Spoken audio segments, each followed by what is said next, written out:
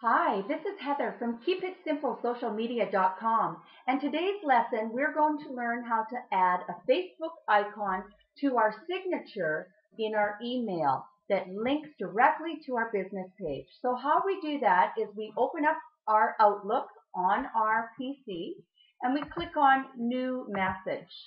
When the new message opens, you can see here this is what already my signature looks like, but it's missing the Facebook icon because I just deleted it for this exercise.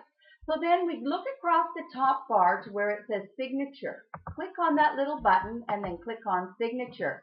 And this is where, in this open space right here, is where we want to add the icon.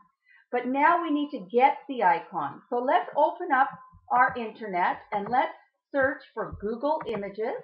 In Google Images, let's look for Facebook icon, and then let's hit search images. And sure enough, there's a great one for Christmas that I'd like to use, but this is too large. This size says it's 256 by 256. I need a smaller size, so I click on more sizes to the right. I go ahead and I find the size that I'm looking for, and I want a very small one. So here we have the smallest one is 87 by 87. I would just click on that icon and then I would copy it and I would take it to a file in my pictures where I'd save it. I opened up a new file and I called it Facebook Images, and there it is right there. So then I would copy that image. I would go back to my signature and I would look to where I want to place it.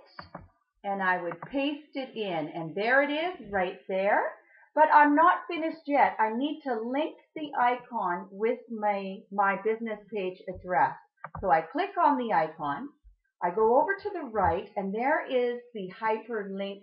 It looks like a number 8 laying down sideways with the globe on top of it. If I just click on that, it's going to ask me what address do I want to link it to.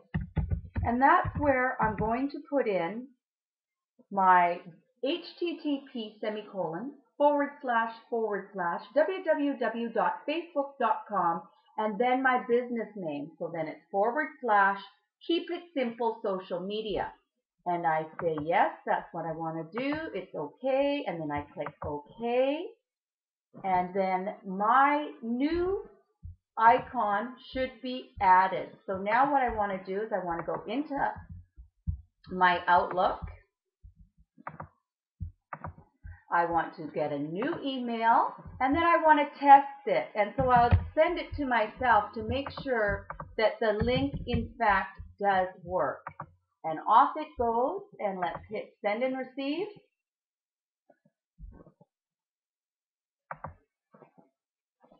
And when it arrives, this is where I'm going to see if the link works. So there it is. See the little hand that shows up when I scroll over it? If I click on the little hand, automatically it goes right to my business page. And this makes it a lot easier for people to check out your business page and possibly click the like button that would appear right here when they arrive. But you might notice that on my email, I also said, please click my like button. This is Heather Clifford. Keep It Simple Social Media. Have a great day.